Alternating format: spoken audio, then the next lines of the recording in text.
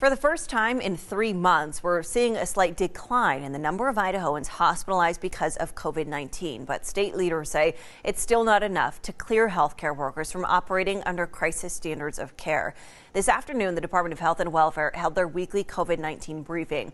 After steadily climbing for months, officials say the number of Idahoans hospitalized and requiring intensive care because of COVID-19 has seen a slight decline over the last week.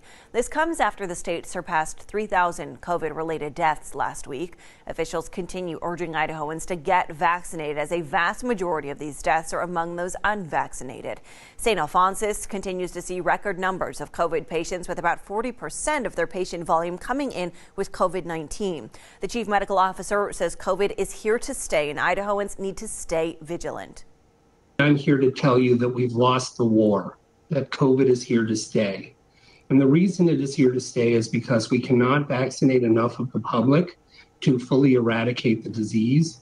And absent being able to do that and accomplish herd immunity, we now need to move into the phase of recognizing that COVID is going to be a disease to be managed for the long-term future.